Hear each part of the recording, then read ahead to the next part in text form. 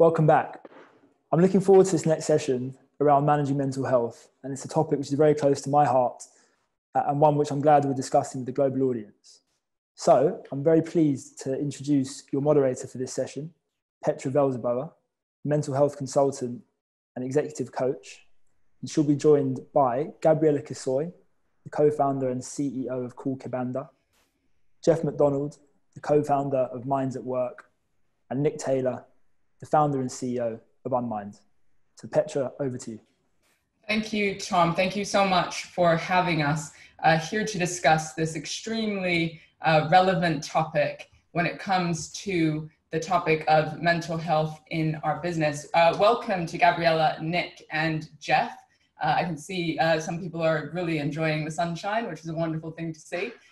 Thanks, guys. So I'm a mental health consultant. I'm also scaling my own business. So I've got my first couple of employees. And so I personally really feel and understand the strain, not just of entrepreneurship, but of course, within the times that we're living in. So evidence suggests that there are greater risk factors for us as entrepreneurs. Nick, let me turn to you in the first instance.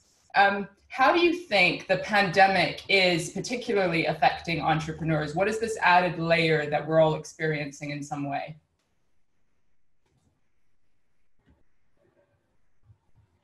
That little mute button. I think that really the way to think about the pandemic on people's mental health is to go kind of back to basics of how we understand human mental health. And we have to consider the biological factors. So that's our sleep, our nutrition, our gender, our age, our disease status, etc. We have to understand our psychological components, which are mindset, how we perceive the world, how we interpret the world, the kind of degree of control we feel we have, the degree of risk we feel we are under. And then you look at the social factors, which are our finances, our workplace, our friendship network, our family. Basically, all of that is under threat as a result of COVID. Which means that's the biopsychosocial model, or the whole person model of mental health. And all aspects of that are under pressure. Now, if you think about specific to entrepreneurs have quite a high appetite for risk often because they're branching out to try and do something. But then normally you're playing a betting game to an extent. You're saying in the climate that I'm in today, I think this idea will work. Few of us, perhaps none of us, go into it thinking, it will also work if there's a massive health pandemic and no one can leave their house for 4 months. That is an enormous additive pressure, and it will affect so much of the working world. And entrepreneurship relies on the working world functioning in order for young businesses to thrive. So I just think it puts additive pressure, and therefore directly puts additive pressure onto our mental health. And I love that you say that, yes, we're in a way wired for risk when we jump into the deep end when it comes to entrepreneurship, but we sort of don't factor in the sort of global crisis, although we are often on a roller coaster of the ups and downs, the funding, once we think we figured out one level, we're now at the next level, and we've got to start a whole new learning journey. Gabriella, if I could just turn to you. Now, you run a social enterprise. I love your business. People, please do look it up and look up what Gabriella does. But just let's get personal for a second. How has your mental health been impacted by running a business, but then particularly during this time? All right, thank you, Petra. So personally, I've been massively impacted. I'm currently based right here in Nairobi, Kenya, and we're on the 3rd extension of our lockdown. And so I've been struggling to maintain some sort of control, some sort of schedule, rhythm, some normalcy. And I've had to deal with handling my team as well, not just my mental health, but looking out for other people as well. And so that's been a challenge. But what's been specifically unique to my situation is that I've been struggling in between productivity and rest, because every time I try to be productive, I think maybe I should be resting. Maybe I should be taking this time to sort of decompress and tone it down. But every time I try to rest, I'm anxious and feeling guilty. I should be working. I should be handling business and not just resting. And so I've been able to find a great medium between those two in venturing into productive rest. So focusing on work that's not related to my business, helping myself to concentrate all the entrepreneurial energy I have, but also resting as I'm doing that. I love that, Gabriella, because I think a lot of us relate to people who aren't entrepreneurs are often advising us to just chill out, just slow down, just like take some time off. And I'm a bit like, you don't understand what we're going through, you know? And I love, like I use the phrase active recovery. So getting away from my screen, going for that walk, or researching something or reading something, using a different part of my brain in some way. How hard was it, Gabriella, to find that balance though? Because I find I'm still a little bit doing that, you know? Yes, I like to say some days are better than others, and that's just how we have to take it during this pandemic, during this uncertainty, just one day at a time, because today I'll be, focused and finding a great medium between the two. Another day I'll just be off work completely, and the next I might work 12 hours straight. So it's just about taking it a day at a time and focusing on what you can control. I love that, focusing on what you can control. But equally, with the pandemic and that level of uncertainty, it's as if every week or every few days, it's almost like we need to reflect and review what our well-being strategies are, because now we've got a different stage of lockdown, or we're hitting an endurance run as far as how we can adapt our business, or we're experiencing loss, whether it's people, whether it's colleagues, whatever that might be. And you also talked about supporting friends, and like that has added exponentially to my life, is other people feeling the need for support in some way. Let me just bring Jeff in on this conversation, because you've managed global teams, and within your own work, you effectively teach leaders how to lead. What are some of the questions that perhaps leaders can ask their team, or ways that they can support them in that entrepreneurial setting to support their mental health? Yeah. Hi, Petra. And I just wanted to say a big thanks to Tom and Lena for what they are bringing to the world through Mission Possible. I just think it's wonderful what you guys are doing. So thank you. Yeah, talking about leaders and dealing with entrepreneurs, Petra, I think that, during this time, I think that what followers are looking for from leaders, and this is not my work, this is some work that's been done by Gallup, but they're looking for leaders who are bringing a degree of stability to the workplace, whether that's a large organization or a small entrepreneurial organization. So I think leaders have got to step up and try and bring a degree of stability. I think the second thing that they are looking for is they are looking for leaders who are instilling trust. People in these uncertain times are looking for leaders who they can trust. When they say something, they believe it, they therefore will obey it, and they'll do what is the right thing. And so instilling trust, I think, is really, really important. I think the third is about instilling hope. This is a time when people are looking for that glimmer of hope. They're just looking for that glimmer of hope. And being able to instill and provide that glimmer of hope, I think, is really, really important. And then finally, and for me, the most important at this time, irrespective of whether it's a large organization or a small entrepreneurial organization, I think leaders have got to be instilling compassion. They've got to be instilling compassion. They've got to be accepting that, it's actually okay not to be okay right now, for all the reasons that Nick very, very eloquently described. And it's actually okay not to be okay. And to go beyond being empathetic and show true compassion to people. And the difference between compassion and empathy is when we're compassionate, there's no judgment, and we're prepared to take action in support. Whereas with empathy, there can be a bit of judgment, and we don't necessarily take action.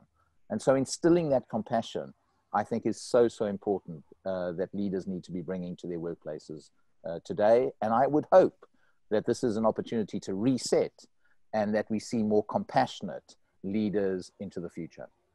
Thank you so much. I'm certainly seeing leaders asking for more help and knowing that they can't quite tackle everything that's going on. I just want to touch on that piece about hope.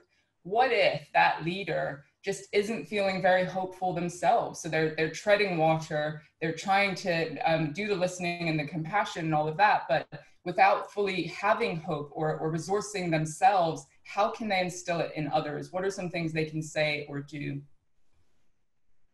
Yeah, I mean, at the end of the day, I think a great leader is a leader who is prepared to show some vulnerability, but with skill. Right? What is that? What does that look like? And if they're not feeling very hopeful, it might be to say, look, I'm struggling a little today. Be authentic, be open with your people, share a bit of that vulnerability.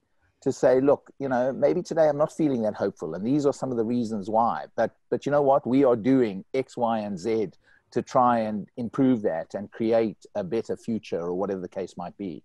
And so I think so often we sort of position leaders as these sort of macho, can take it all, strong individuals. I mean, they're humans. They have some vulnerabilities, and to learn to share some of those, but with a bit of skill, so that you don't frighten everybody off, because of course you've got a role to play in buffering some of what against the rest of the employees. But I don't think there's any harm in a leader, sharing some of their vulnerability, and if they're not feeling very hopeful at a particular moment in time, to share some of that. I mean, I don't know if you ever saw the email that came from the CEO of Airbnb when he had to say goodbye to some people. I mean, it was the most authentic, beautiful, compassionate message that he sent to people who are being made redundant. And if I'd got an email like that, I probably would have said, okay, I'll take this redundancy, but thank you for the compassion and the care you've shown in doing that. Absolutely. I mean, some people think that if they're looking after someone's mental health, that means they can't be direct and maybe say the tough stuff.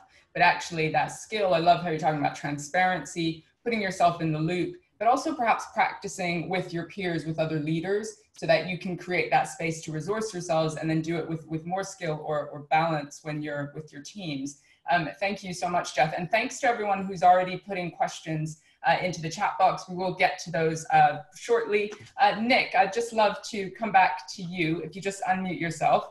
I know that your business has been expanding exponentially. I've been following the progress of Unmind, and of course I know some of you guys personally, and you're essentially scaling. How do you manage adapting to scale when when you're working remotely, but also your team may be struggling with personal issues themselves now, given the pandemic? So yeah, so just kind of building and just, if I may, just very quickly on one of the things Jeff said that I think is so valuable, is that kind of showing vulnerability. If you think in therapy, one of the most kind of well-known, sorry, I have a lot of things about to go off, let me turn this on mute. One of the most well-known things for improving kind of helping people with mental health problems is normalizing problems. So in other words, making people understand that what they're going through is not extraordinary or different, because 9 times out of 10 it's not. Most of the time, it's actually quite similar to what other people feel. And I think leaders being vulnerable and showing that, it normalizes for others that actually what they're going through is probably okay and normal as well. And that helps to empower people to feel more hopeful to move through things. In relation to scaling at Unmind, I think that it's a challenge, isn't it? Like we each, coming back to that biopsychosocial model, we each have a different social world actually, and some people working from home for 4 months has been brilliant. For others it's been really tough, and particularly some, I think, of the younger people in our team who are kind of maybe in flat shares in London without gardens, and you're getting up in the morning and maybe going to the kitchen to make a cup of tea, and then the next thing you know, you're at the end of your bed with your laptop. That's really tough. So I think it's about, again, being compassionate, about recognizing the difference amongst people, and therefore the different experience that we're each going to have. I think from a particular example of Unmind, it's been an interesting journey. One of the things we did at the start of the health pandemic is that we opened up the platform for free to 1.5 million NHS workers. And we're now one of the 3 recognized digital providers to the NHS, and that's still free. and will be for the foreseeable future. And that really helped the team feel very kind of engaged, because it felt purposeful, and we genuinely felt we were contributing in some way towards the health pandemic. And that really helped us stay afloat in terms of hope and positivity. We went into the pandemic with, I think, about 37 people. Today we're just over 60.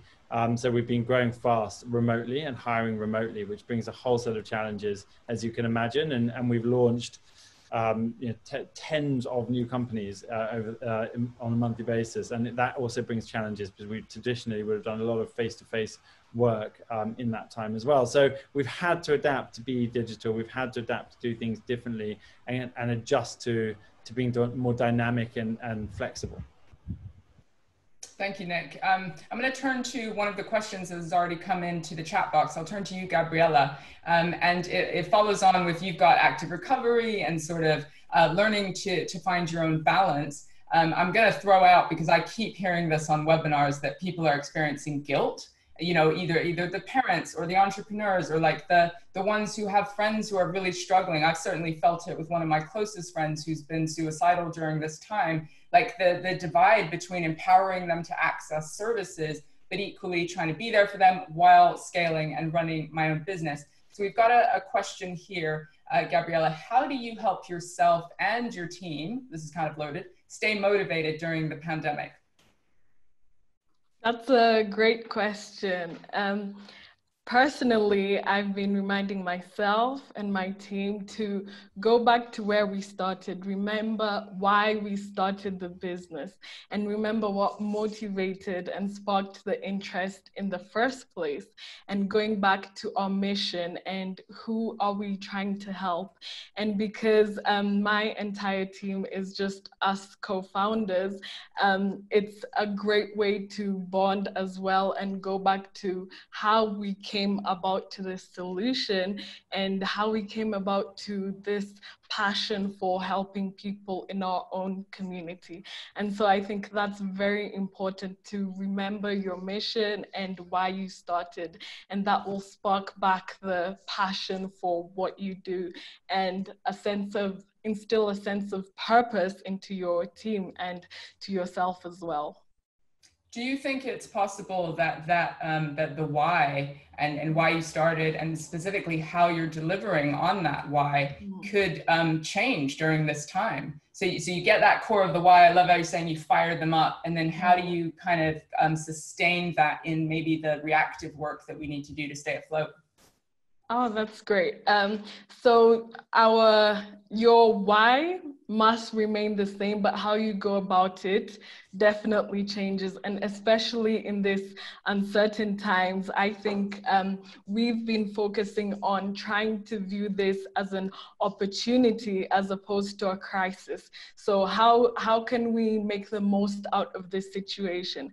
How can we push for more impact during this situation? So kind of turning around our perspective on, is this really a crisis, or is this a window of opportunity in which we can thrive in? I love that reframe, because I think it applies to all aspects of our life, within our relationships, within our living situations. Like, how are we reflecting and seeing what the opportunity is here, even if it is simply to learn, to build our resilience, our character, whatever it might be. I see the most resilient people kind of riding that wave effectively. Jeff, I'm going to turn back to you. Thanks so much, everyone. And thank you guys for putting questions in. Please do keep them coming. Now, I know that when you struggled with your mental health a while back, and you do this, you tell your story in keynotes and all the rest of it, there was a time when you had to leave work because of your own depression and your own experience of poor mental health. But I know that you also had support. So you had support of your workplace, of your family, you accessed services and help, and you were able to reintegrate into your job. Do you have any advice for people who might be struggling, but might not have that level of support to kind of get them back into work, or they might not have the luxury, so to speak, of taking that time away? How can those people perhaps do just enough to look after themselves during this time? That's a really hard question, Petra. I mean, you know, people who've got no support around them and are in the depths of anxiety or depression. Wow, I mean, that's really, really tough. It's hard, right? I think that, I mean, you know, support didn't save, medication didn't get me better. Yes, it had a contribution, it made a contribution. Yes, cognitive behavioral therapy had a contribution. Yes, slowly getting back onto my bicycle and being active had a contribution in my recovery. But, you know, the most powerful driver of my recovery, the most powerful, 2 words: love and hope. Love and hope. Feeling loved and being hopeful. And the only reason I could feel loved, Petra, was because I was very open about my illness. I didn't hide behind something else, a stress-related illness, or I'd been in some dam in South Africa and jumped into it and got bilharzia and then told everyone I had bilharzia. You know, I refuse to be burdened by the stigma that is associated with that illness, if we want to call it an illness. And by being able to talk to my friends, talk to some of my colleagues at work, talk to my wife and my daughters. You know what I got from them? I got the most unbelievable outpouring of love. And then there was one other person in my life at the time, a guy who'd been very ill 2 years prior to my illness, who'd been admitted to the Priory. That's how ill he was. And I used to meet with him every 10 days. And you know what he gave me? I used to look at him and I saw he was better. He gave me hope. He just gave me so much hope that I could get better. And so there was a bit of what I call self-accountability to get myself better. And you know what? Love costs nothing. And giving people a sense of hope costs nothing. And when you lose hope, then everything is lost. And I suppose for me, you know, in an environment where there's no support services and where people, I would just plea that people actually turn to people that they know, that they love, and share with them how they're feeling, because what they will get in response is a sense of love, and I'm sure helping them to feel more hopeful about the future. And that costs nothing. Absolutely. And sometimes, I know from my own experience of being depressed and suicidal ideation, we isolate ourselves. We feel shame about how we're feeling, and we tell ourselves a story that we don't have any support out there. But actually, there are networks everywhere. And if we just are brave enough to take that first step, effectively, we realize that other people are struggling too. And I see this a lot in the entrepreneurial kind of startup space, where we might be competing for the same funding. We might be sort of wanting to show that we've got the upper hand and we're confident in our business. We really don't want to show weakness. But actually, it's those founders and co-founders in that level who really can get it, that get the loneliness at the top, can get that experience in some way. But Petra, you know, there's a lovely saying, Charles Mackesy, you know, we're all grown up kind of thinking that when we ask for help, that's a sign of weakness. Well, guess what? What he says is asking for help is not giving up. It's actually refusing to give up. It's refusing to give up. And we have this connotation around asking for help that's a sign of weakness and that you can't take the heat in the kitchen. Well, guess what? It's actually refusing to give up by asking for some help. I love that. Thank you so much, Jeff. Nick, if I can return to you, we've got a question here. And perhaps, I know there's so much out there, but perhaps name one or two.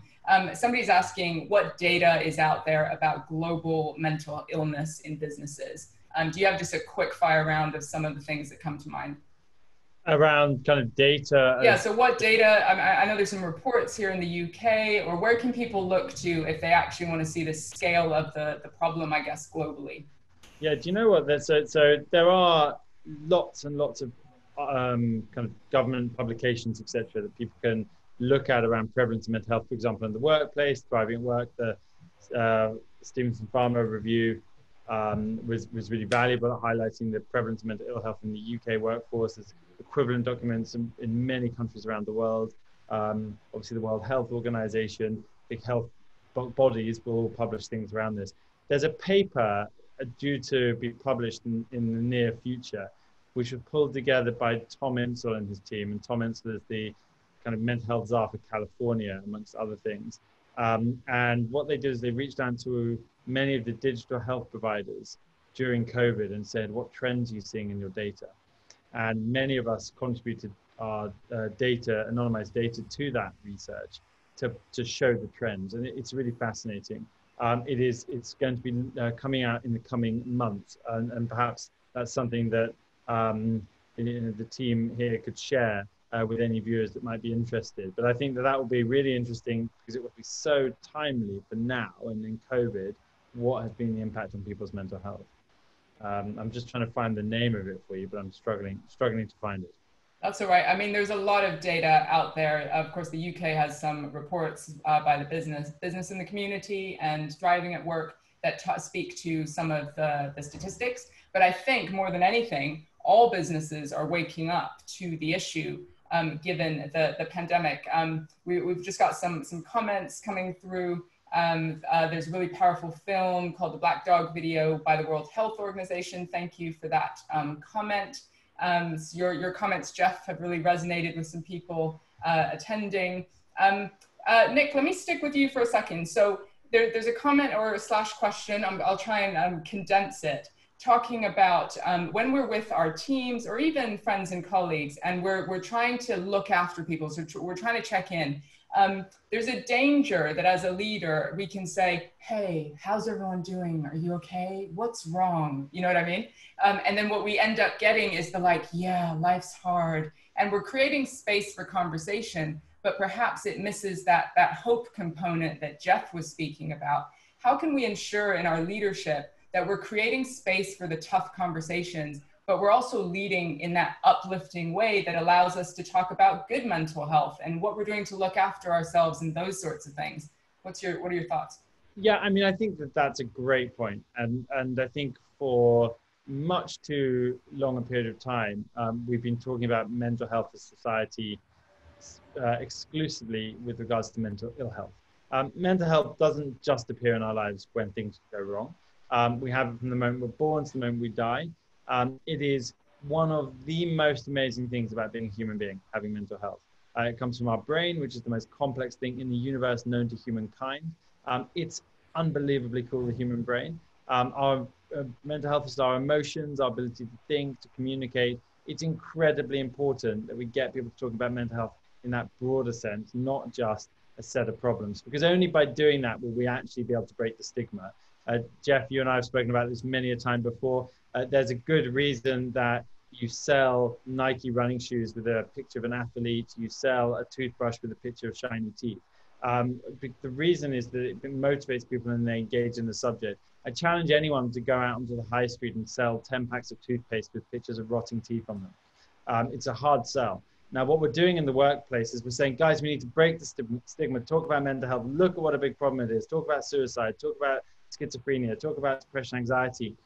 And this is a subject that people don't know very much about, and it's really scary. And human beings, when they're scared, run away. So we're saying engage in this subject, and we're presenting this terrifying topic. And it's little wonder, therefore, people struggle to engage. I think leaders have a responsibility to normalize the topic, to share their lived experience of problems. They are incredibly important. Leaders also have a responsibility to highlight to employees that their mental health is a precious, wonderful thing that needs to be nurtured and celebrated. And by doing that, we'll help break the stigma. And if I could just add to it around the comment around kind of leaders talking about mental health, for example, I think you've just mentioned, I think it's a massive ask to ask people to be able to have conversations about mental health. I'm a clinical psychologist. I've lectured at the world's top universities. I've led health teams. If a friend calls me up and says, I'm feeling suicidal, I still shit myself. That is still a scary moment. And it's still daunting to know what to do. So we need to actually say to people, it's okay. It is scary talking to people when they've got real problems because it does challenge us. And it's okay to feel a bit insecure in that moment. It's okay not to have answers. It's incredibly important that we don't put too much pressure onto people saying, well, you've done your mental health training, so you should now be able to have this conversation. The fact of the matter is, I can't remember what happened in the TV episode of what I was watching 3 nights ago, because I can't even remember the name of it. And that had probably $1 million budget to make the story as compelling as possible. I've already forgotten it. So we can't expect people to do training 6 months ago and remember what to do in the moment when someone comes with a crisis. And that comes back to this idea of compassion, that we need to be compassionate to one another about mental health, but also compassionate in our expectations of what people should be able to speak about.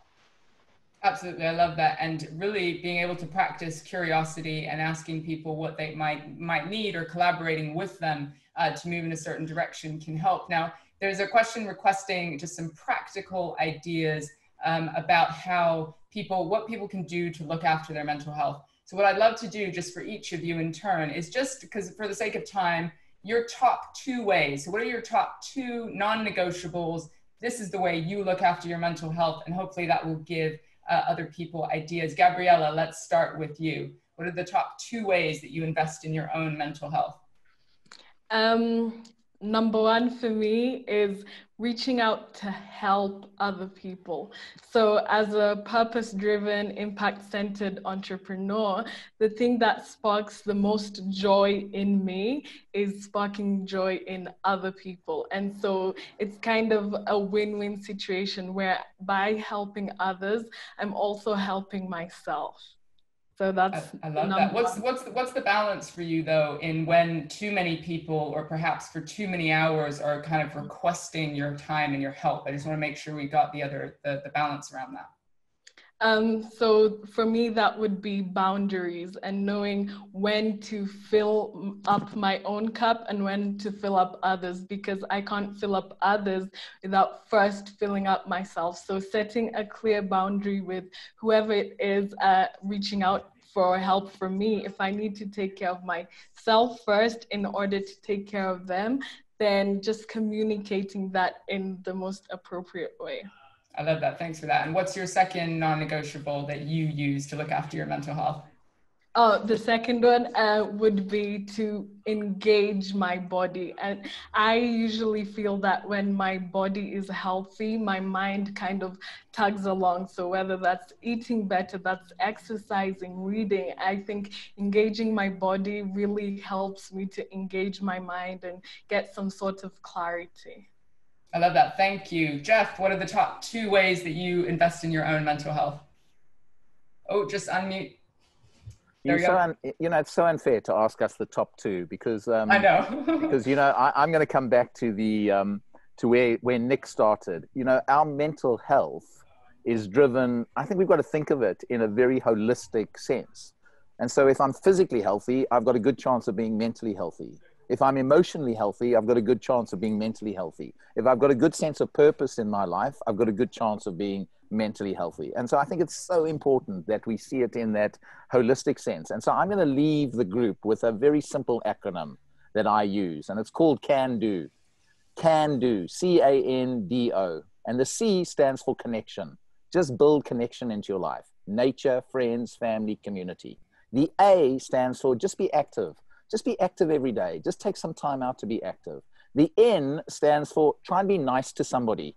Try and feel that you've got a sense of purpose. You've just been nice to somebody every day and see what that does to your emotional health. The D stands for discover. Learn something new. Be curious. And finally, the O stands for observe. Take time out during the course of the day to just have 5 minutes every 2 hours, just sit and observe and just be in the moment. And so for me, CAN-DO, that little acronym is very, very powerful. If you ask me to choose 2, it would be around observation, recovery, recovery, recovery, taking that time out and being active. Those 2 are really, really important in helping me to maintain my mental health. But I can't just stay with 2. I've got to go with the whole of CAN-DO. So there's lots that's possible. We've already got comments that people love that approach because there's something for everyone there. But of course, it isn't a one size fits all. So there's a whole bunch of information and ideas, but certainly it's kind of, let's experiment and try what works for us. Back to you, Nick. What are your top 2 non-negotiables? Well, given that Jeff cheated by saying he couldn't just have 2, I'm just going to take Gabriella's and Jeff's as well. Fine, let's do that. But I definitely think for me, gratitude is incredibly important. You know, making time every day to be grateful for something. I find that really helpful in kind of shifting my mindset because we're so good, our brains are so good at focusing on the negative because we're naturally looking for risks to avoid. So we focus in on the bad things, but actually making time to notice the good things, I think, is incredibly powerful. And for me, it's sleep as well. And I say that as a parent of 3 children under the age of 6 and a puppy. So sleep is something I remember having, but I do really think that good sleep can have a profound impact on my mental health. And I just want to throw one in there as well, which is asking for help. And I think that can be incredibly hard. We're often, as leaders, there for other people in so many different ways. And I know that sort of is under the umbrella of connection, but it's taking that first step. And sometimes it is calling a helpline or getting some therapy or some coaching or creating space to go deeper, to resource yourself. I always think people go to therapy when they're in crisis. But actually, when I got divorced several years ago, it was pre-divorce, even though it was my choice and I was like empowered and happy and all the rest of it. I thought change is a big thing. I grew up traveling all over the world where change was often thrust upon me. And I thought, as a preemptive, let me talk to somebody just to make sure I've got my resources up in order to handle change. So sometimes we need to think about that prevention model of how we are looking after ourselves. Jeff, let me turn to you because there's a question here. We only have about 6 minutes left, but there's a question: what is your advice on learning to listen, particularly when it comes to being there for your family and employees as a founder? Any tips for just creating space for others, I guess? Yeah.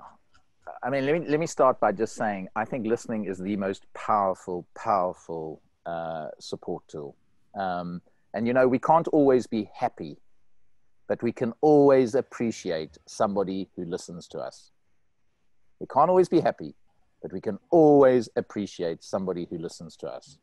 And what do I mean by listening?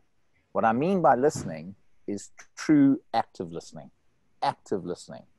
You know, how often does somebody tell you something or they come to you for some support and you immediately jump in and say, look, you got to go and do X, Y, and Z, rather than actually first reflecting back what you've heard that person say.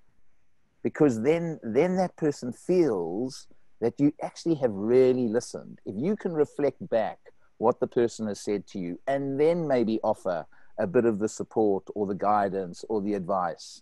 And sometimes it's just about reflecting that back and just being there to listen to that person, but listening actively rather than it goes in one ear and out the other.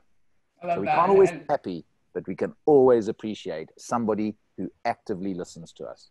And one of the easiest ways to help is to being present is to put your phone down and to get away from your own notifications and distractions in order to fully be present with someone. We've got someone actually raising their hand. I believe they will be put off of mute to physically ask their question. Elle Marie, would you let us know what your question is and perhaps who it's directed at?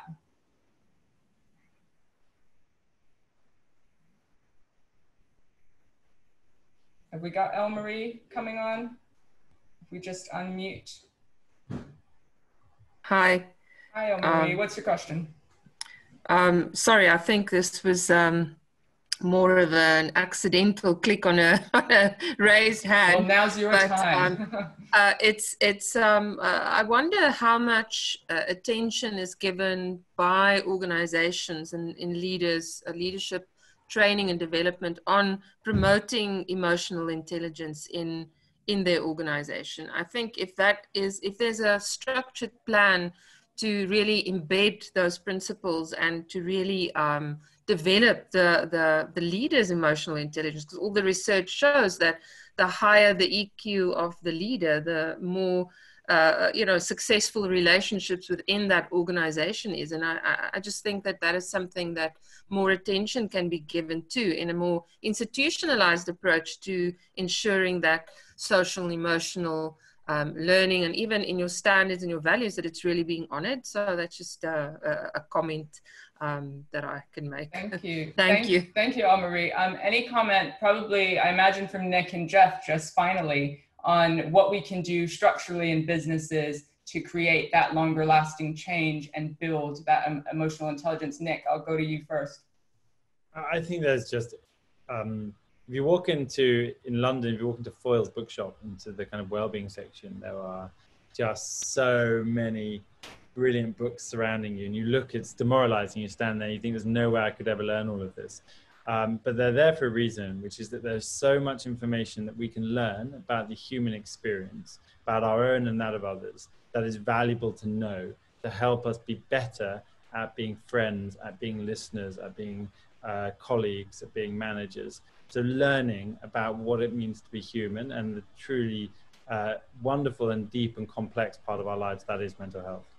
I love that. Jeff, we have 1 minute left. Will you close us on what you think?